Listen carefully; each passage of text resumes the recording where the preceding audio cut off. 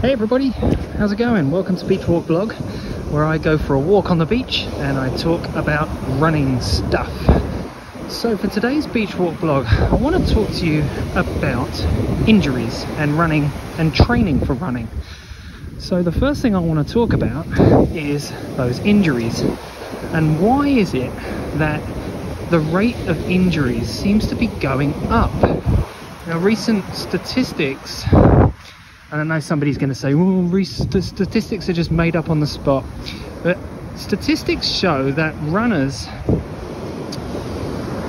can suffer, 80% of runners can suffer an injury each year. That is a super high percentage of runners, when there's so much information out there about how to train for running and how to prevent injuries, and running shoes prevent injuries, and how much free information there is online for the prevention of running injuries. So why are you still getting injured? Why are 80% of runners still getting injured? There's got to be something wrong, right? There's got to be something wrong there. So it's either down to one of two things in my eyes. Either the stuff that's put out there to prevent injuries isn't working, or two, the stuff that you should be doing to prevent injuries, you're not doing it. So which one is it? So let's have an honest conversation about which one it is. Now, I'm going to talk to you just briefly about my thoughts and opinions on injuries, and I'm going to start this off with what elite marathon runners do is not what you're being told to do. What elite runners do is not what you're being told to do, or not what you're being led to believe. So there's so many things that come into this, but one thing I want to say about elite marathon runners is that a lot of them, I'd probably go so far as to say actually most of them, and the majority, like the huge vast majority, do not start off running marathons. They start off running 5Ks, 10Ks, maybe even less, maybe 3K, steeplechase, those kind of events, the shorter events that require speed, and they require good running form to get to those speeds. Now that's very different from what we see across the socials, which is, I'm 40 years old and I need to start running and I'm going to run a marathon in 6 months. Now think about that 40-year-old person who's been sedentary for most of their life, maybe the majority of their life. All of a sudden, I'm going to run a marathon and I'm going to do it in 6 months. Well, sure, yeah, you might. But what's the chances of you getting injured in that process? Because you're getting up from your chair and you're downloading a couch to marathon program, which in a lot of cases is more like a couch to physio program or a couch to physical therapist program, because that's where you're going to end up. And it happens all the time. I know I sound like I'm being a bit facetious, but I'm actually not. I'm being deadly serious. Why is it that so many runners either don't follow the program, don't follow the plan, or they just get injured following the plan? It's either the stuff that's in the plan is really not very good, or it's not the right thing to be doing, or the person supposedly following the plan isn't following the plan. So where's the problem? So if we go back to what these elite runners are doing, these elite marathon runners are doing, they are getting good at running the shorter distances. They're getting really good, Olympic level good, at running the shorter distances, the 5Ks, the 10Ks. They're getting really great at running those distances. And what that means is that they're focusing on how they run. They're doing their running drills every time.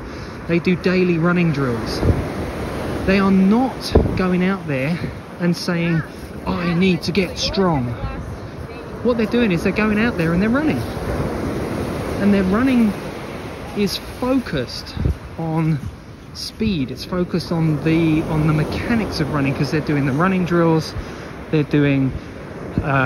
doing lots and lots of running drills and short distances, which is the opposite of what they, for example, the Couch to Marathon program does. It says, here you go, here's a program, you can follow this program which builds up mileage and mileage and mileage and mileage, and it gets you focused on that program.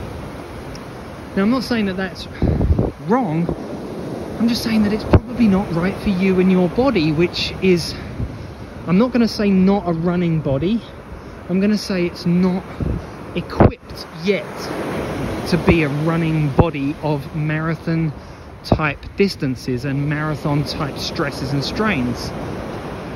So why is it that these Olympic level, elite level marathon runners and just runners in general can put in these 75-mile weeks, 125-mile plus weeks of running, and you're getting injured after running 8 miles?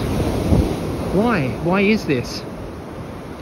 You know, you run 3 miles on a Monday, 3 miles on a Wednesday, and by Friday you're at the physio, at the physical therapist's office with an injury. But it's probably something that you've ignored for the last 6 weeks because everybody on social media told you to run through it.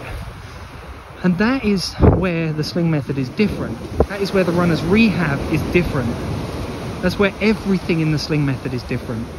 I won't tell you to run through something. I'll tell you to pay attention to it and do something about it. And what you're going to do about it is exactly what's in the runner's rehab and the basic 8, which is to work on the movement. There's drills, there's running drills in there that show you how to work on the movement and the production of force in the right place at the right time. And that's really what the runner's rehab and the basic 8 is all about. It's about paying attention to those niggles, paying attention to the things that are talking to you, not presuming that everything is just tight and then just stretch it, because that doesn't work. We know that doesn't work for many, many reasons, which I've talked about in previous beach walk vlogs. So we're paying attention, we're doing something about it, and we are focusing on the movement and the stresses and strains of running to make our body adapt to the stresses and strains of running. Now, that's very different from picking up a running magazine and saying, right, I'm going to run this distance on this day, and I'm going to just stretch and do arbitrary strengthening work, which is not the same and doesn't cater for the running movement or the demands of running. So that's where the runner's rehab and the basic 8 is different, firstly. Secondly, like I said, with the training that you're doing, I want to define again the difference between training and exercise. Now, exercise, if you go onto any government-based health website, they'll say people should be doing 30 minutes of non-strenuous exercise per day, or whatever it is, 20 minutes a day of non-strenuous or strenuous exercise per day. And there's no thought to what that exercise is, because it doesn't matter. All it's about is getting your heart rate up. That's it. You could do housework, you could do gardening work, you could just go out for a walk. Anything is exercise that gets your heart rate up, or that's movement that gets your heart rate up, because, you know, watching a scary movie could get your heart rate up. You know, there's lots of things that could get your heart rate up. Some caffeine, for example. You could be stressed at work, that'll get your heart rate up, but that's not exercise. So it's movement that gets your heart rate up. That's really exercise. But training has a specific focus with a specific outcome. So it's a specific input with a specific output or outcome. So that's really the difference. So we've got to think about what is training for running. Now, if you think planks are training you for running, they're not. They're not training you for running, because you're face down doing a plank. If you think squats are training you for running, they're not, because you're squatting. It's not running, right? It's the same with lunges and deadlifts and all of these things. They're not working the actions, the lever actions of the running movement. So they're not training your body for the stresses and strains of running. How can they when they don't get you to A, move in the same way, B, produce the same forces, and C, half of them aren't standing up, they're laying down on your back or face down looking at the ground, or D, you don't even leave the ground, right? How can they be training you for something if they don't actually train you for that something, right? It kind of just makes logical sense, right? So I need to think about the movement of running and how I'm going to train myself. See how it's always train. I'm training for a marathon, but I'm actually exercising. I'm training for this, but I'm actually not really doing the training for that. I'm just doing something that doesn't really apply. So if I wanted to be a Olympic level rower, am I going to go out and run? No, of course I'm not. I might run, but it's not going to help me with my rowing. Of course it's not. If I'm going to be a cyclist, am I going to go out running? Well, I might do, but it's not training for cycling if I'm not on a bike and cycling. Of course, there's going to be limited carryover, but not much. So is it worth it? Probably not. So if you're going to get good at doing the something that you want to be good at doing, you have to do the something that you want to get good at doing.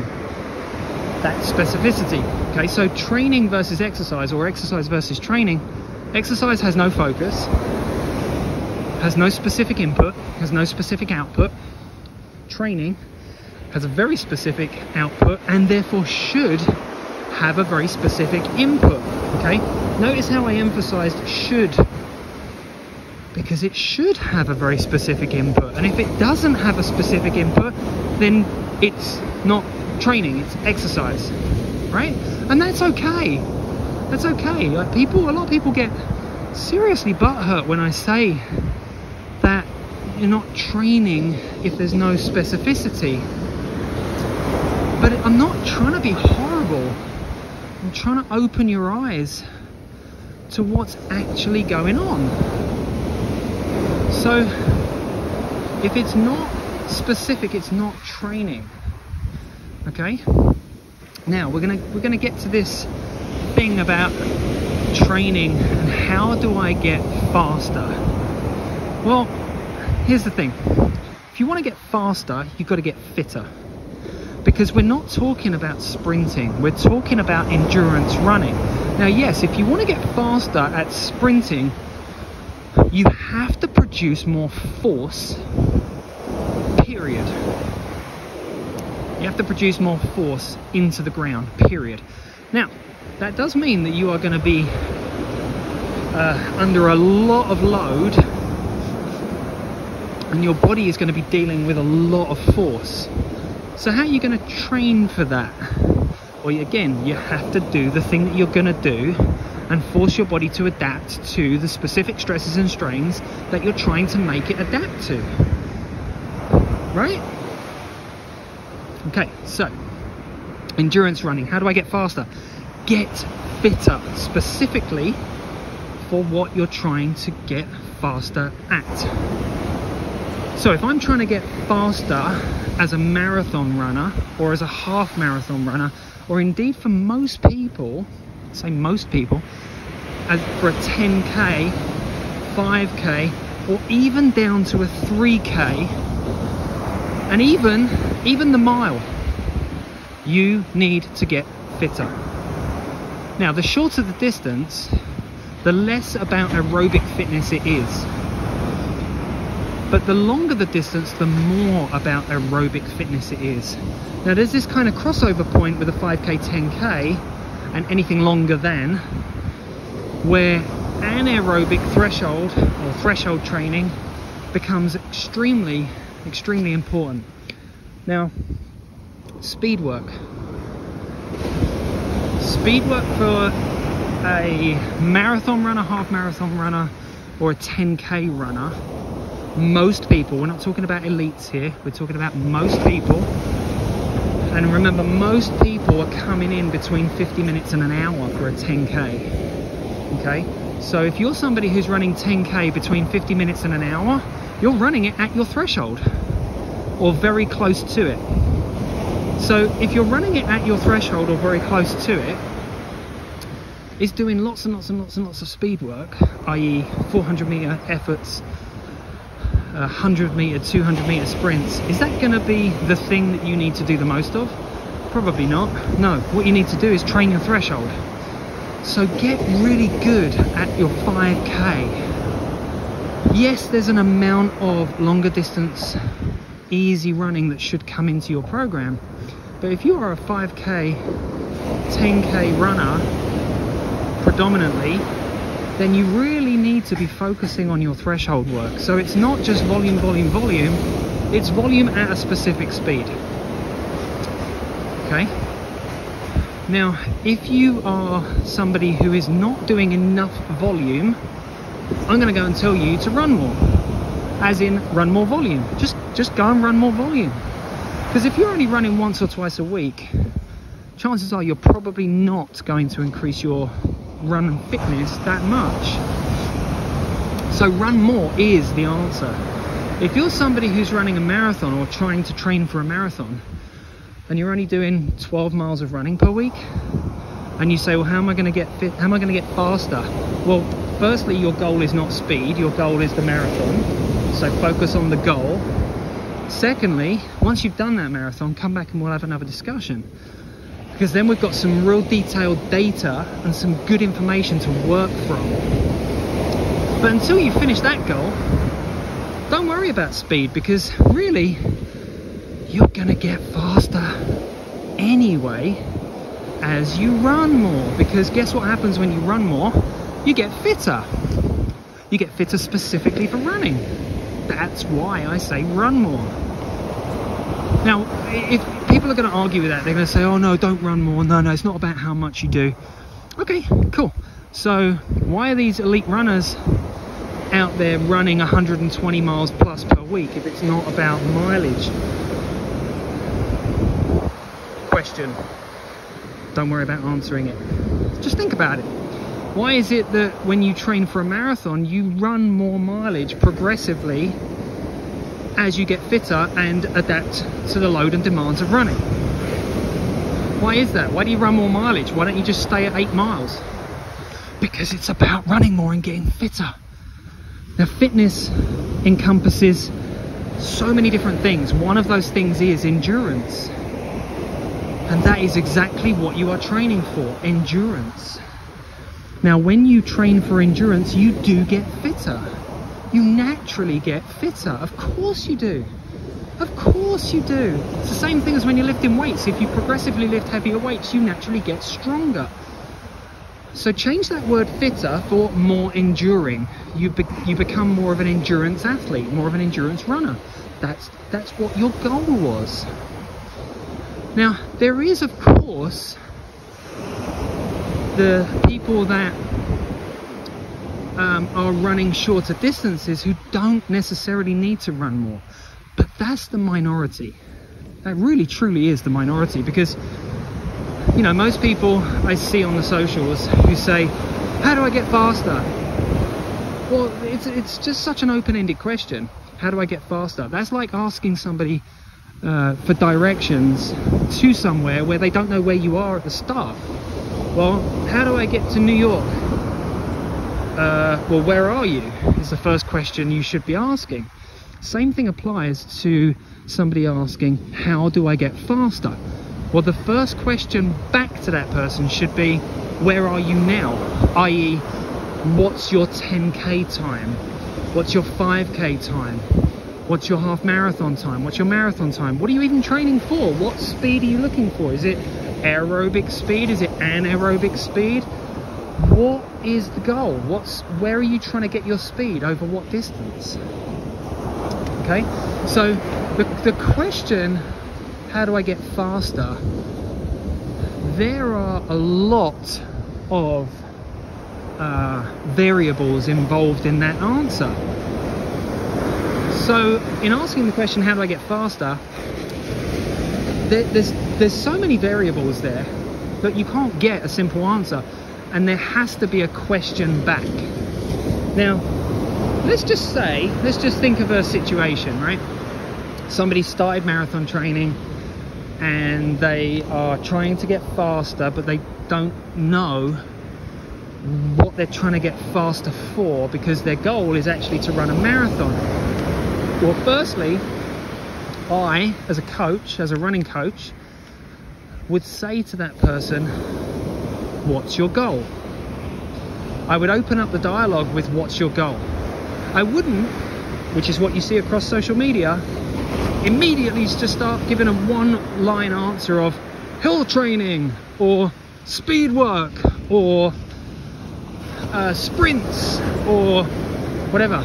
I wouldn't do that. I would say, what's your goal? Okay, so it has to open up a dialogue. So what I'm asking you here is, let's think a little bit deeper. I'm always asking you to do this. Let's think a little bit deeper. Let's think about when somebody asks the question, I want to get faster, well, what are they trying to do? Because if they're out there running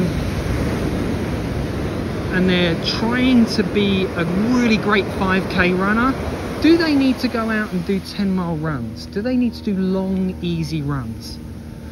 No, not really. No. What they need is quality threshold work. Now, threshold work is not hard. It's not hard work. It gets hard the longer you go. So if I'm a 5K runner who's running 5K in, say, 30 minutes, do I need to go and run much longer than 30 minutes because I'm trying to get faster? Is threshold work going to make me faster and fitter? Yes. So do I need to really go out and start running 6, 7, 8 mile long, easy runs? Because that's easy. What I'm trying to do is go harder for a shorter period of time. So that's time versus intensity. And that time versus intensity applies everywhere. Everywhere. All right? Think about that. Just think about that really carefully for a second. If I said to you, you're going to go out and run 20 miles, how hard are you going to go? Well, not very hard because it's 20 miles. Okay, great. So we've just established time versus intensity. Okay? If I said to you, okay, you're going to go out and run 3 miles, you're going to run it at the same speed that you run 20? No, of course not. Because time versus intensity. Okay? So, do I need to, if I'm only running 5Ks, I say only running 5Ks in a form of distance and duration, only running 5Ks. I'm not only running a 5K in terms of intensity, because, geez, 5Ks are super intense. And they should be, and so should your training. But what you also need is lots of neurological recovery time from 5Ks, from the training for 5Ks. Right? That's what you need. If you're running marathons or you're running long distance, you don't need to do neurologically hard work, because your goal is to do more mileage. Right? Your goal is to do more mileage because you're trying to get aerobically fitter for the longer distances. Okay? Kind of making sense? I hope so. My training plan for somebody who's running a 5K would be massively different from somebody who's running a marathon. It would be very different indeed. Okay? But it would also be different for somebody who's been a runner for 10 years, let's say, to somebody who's only been a runner for 4 months, or somebody who's never actually followed any plan before, who's only just started running.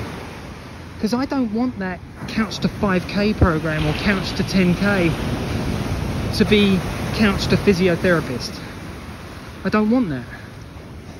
And I'm going to give each person, I'm going to give them lots of drills to do. And they're easy runs. If they're new to running, they're easy runs. They're not going to have easy runs because they're not fit enough to do easy runs as recovery runs. Because, again, I hear this all over the socials. And I see this a lot. Well, I barely break into a run and my heart rate's up at 150. It's because you're not fit enough to run at a lower heart rate. So don't. Walk or do some drills. Because again, it's about intensity and time. Okay? So if you're going to do a recovery run, you have to be fit enough to do a recovery or a run in your recovery zone. And if you can't, don't. Because it's not a recovery run. So go and walk, which is what I'm doing right now, walking, right? So what are you going to do? Are you going to be a part of this 80% of runners are injured each year statistic, or are you going to change? Are you going to continue to exercise non-specifically when you actually have a specific goal, or are you going to change? Because the only movement that's important to a runner in terms of training it is gait, is the gait cycle, the movement of gait, all of the lever actions that make up the movement of gait. Now, if you're spending loads of time getting strong, doing an exercise where your heels don't come off the ground, i.e. a squat, you're making everything else stronger and creating a weak link. Okay, because like I've said 1,000 times, strength is specific to the movement in its entirety. In its entirety. If you're not training that movement, the specific movement that raises the heel off the ground at the right time, then you're creating a weak link. Right? It's like having a chain link fence where a lot of it's made of metal and some of it's made of like rubber. It's not gonna be a very good chain link fence if it's got rubber links, right? That's what you're doing to your body. Okay, so the next thing I want to talk about is so we talked about elite athletes and how most of them start off their marathon training career, or their marathon career, not even running marathons. They start off their marathon career running 5Ks, 10Ks, getting really good at it. Look at Mo Farah, look at Eliud Kipchoge, right? It's just two of the names. They started off as 5K, 10K runners and then they went to the marathons. The same thing with triathletes.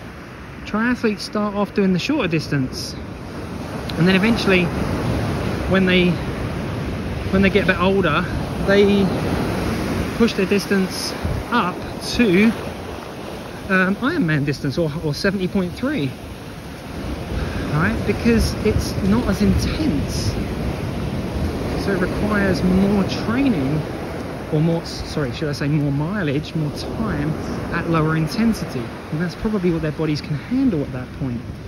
We see that a lot. Okay, so a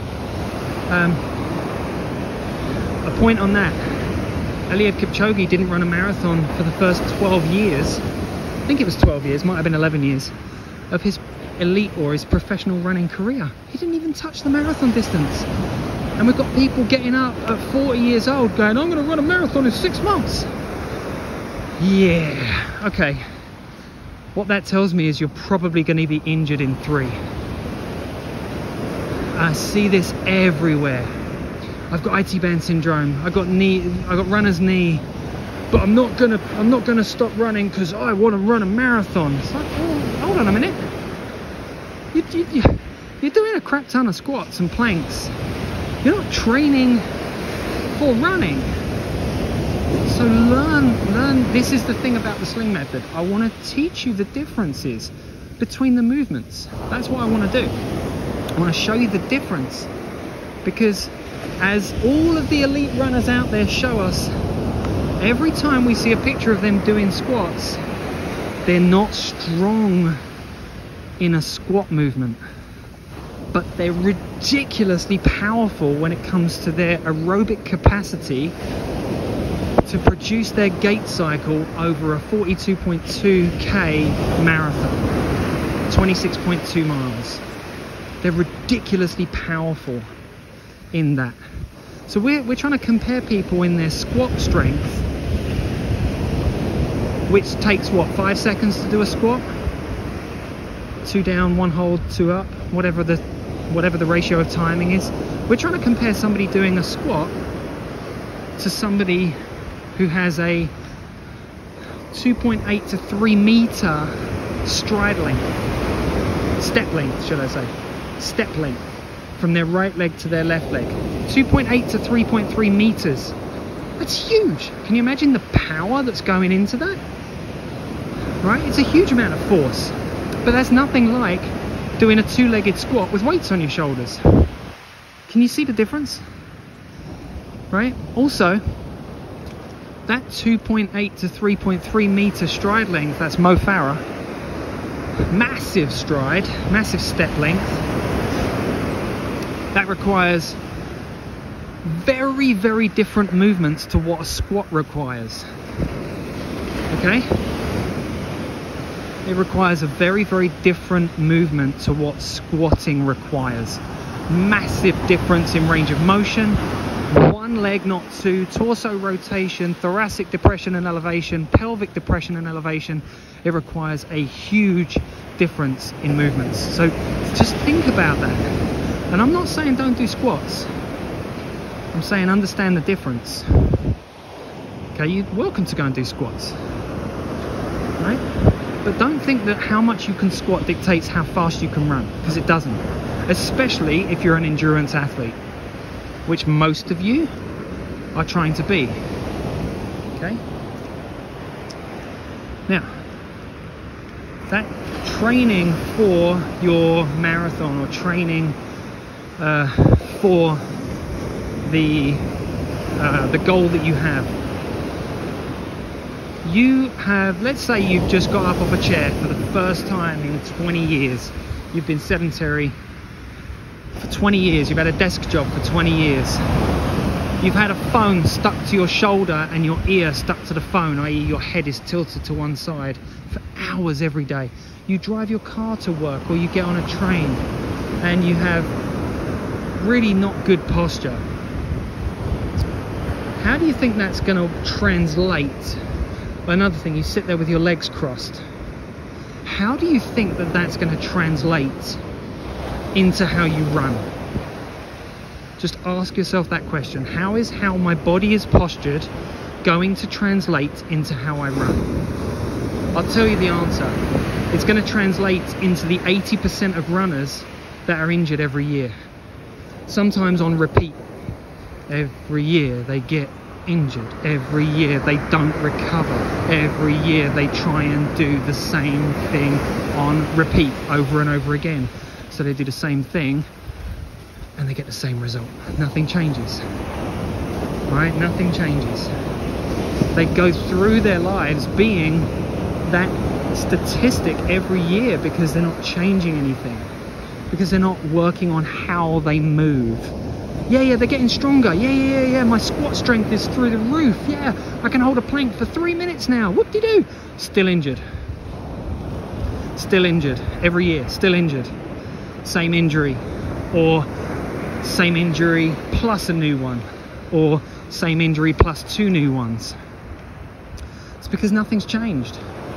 You're still trying to run, which requires the same movement that you still couldn't produce last time, on a body that's even stiffer. Yes, it's stronger, but it's the wrong strength. It's even stiffer than it was the first time, but of course you've been stretching, so you're more flexible, right? Maybe.